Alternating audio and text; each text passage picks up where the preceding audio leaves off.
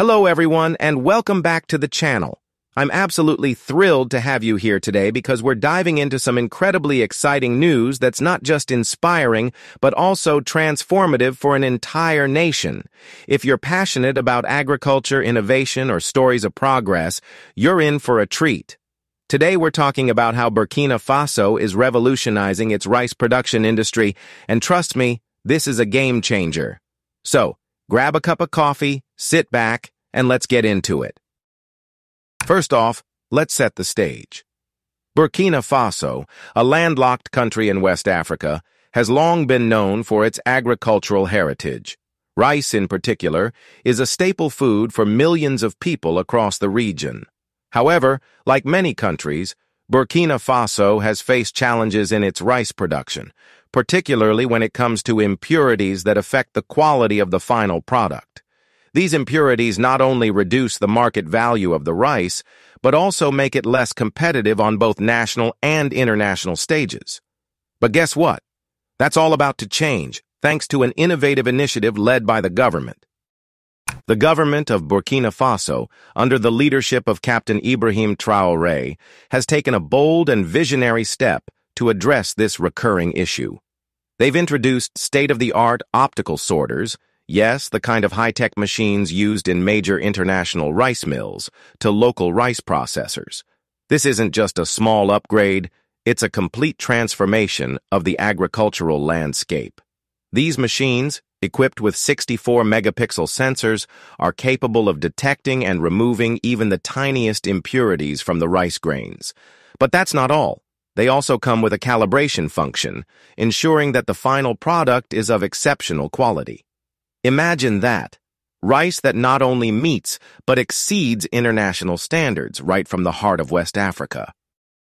Now let's talk numbers because this is where it gets even more impressive. These optical sorters have a processing capacity ranging from 1 to 6 tons of rice per hour, depending on the model. That's a massive leap forward for Burkina Faso's rice industry. To put it into perspective, this means that local rice processors can now produce cleaner, higher quality rice at a much faster rate, making them more competitive in the market. And here's the kicker. The government has provided around 20 of these machines to local processors, free of charge. That's right, free of charge. This is a clear demonstration of the government's commitment to supporting local agriculture and ensuring food security for its people. But wait, there's more. To ensure that these machines are used to their full potential, the government is also organizing training sessions for rice mill operators. This is such a crucial step because it's not just about having the right tools, it's about knowing how to use them effectively. By empowering operators with the knowledge and skills they need, the government is ensuring that every step of the rice production process is optimized. This, in turn, will lead to higher quality rice that can compete with the best in the world. Now let's take a moment to appreciate the broader vision behind this initiative. Captain Ibrahim Traoré, the head of state, has made it clear that his goal is to strengthen Burkina Faso's food sovereignty. What does that mean? It means reducing the country's reliance on imported rice and instead focusing on producing high-quality rice locally. This not only boosts the economy but also ensures that the people of Burkina Faso have access to safe, nutritious, and affordable food. It's a win-win situation, and it's all thanks to the combination of technological advancements and strong political will. Speaking of technology, let's take a closer look at these optical sorters. These machines are truly a marvel of modern engineering. With their 64 megapixel sensors, they can detect impurities that are invisible to the naked eye. This level of precision ensures that the rice is not only clean, but also uniform in size and shape, which is a key factor in determining its market value. Additionally, the calibration function allows for consistent quality batch after batch. This is a huge deal because it means that Burkinabé rice can now meet the strictest international standards, opening up new opportunities for export.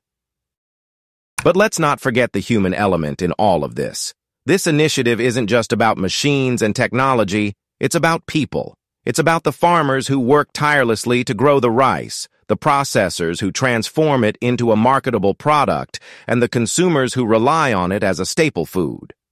By improving the quality of local rice, this initiative is creating new opportunities for everyone involved in the value chain. Farmers can earn more for their crops, processors can increase their profits, and consumers can enjoy better quality rice. It's a ripple effect that has the potential to transform the entire agricultural sector in Burkina Faso. Now, I want to take a moment to thank all of you, my amazing subscribers and members. Your support means the world to me, and it's because of you that I'm able to bring stories like this to light. Whether you've been here since the beginning or you're new to the channel, I'm so grateful to have you as part of this community. Stories like this one remind us of the power of innovation and the impact it can have on people's lives, and it's because of your support that I'm able to share these stories with the world. So, from the bottom of my heart, thank you. Let's also take a moment to reflect on the bigger picture. This initiative is more than just a step forward for Burkina Faso's rice industry. It's a testament to what can be achieved when governments, communities, and technology come together. It's a reminder that even the biggest challenges can be overcome with the right approach and a commitment to progress. And it's a story of hope, a hope that other countries facing similar challenges can look to Burkina Faso as an example of what's possible. As we wrap up, I want to leave you with this thought. Innovation isn't just about creating new technologies. It's about using those technologies to make a real difference in people's lives. And that's exactly what's happening in Burkina Faso. By investing in cutting-edge equipment and empowering local communities, the government is paving the way for a brighter, more sustainable future. It's a story that deserves to be celebrated, and I'm so glad I could share it with you today. Before I go, don't forget to hit that like button if you enjoyed this video and share it with your friends and family. Let's spread the word about this incredible initiative and the positive impact it's having. And if you haven't already, be sure to subscribe and turn on the notification bell so you never miss an update. Your support is what keeps this channel going, and I'm so grateful for each and every one of you. Thanks for watching, and I'll see you in the next video. Until then, take care and stay curious. Bye for now.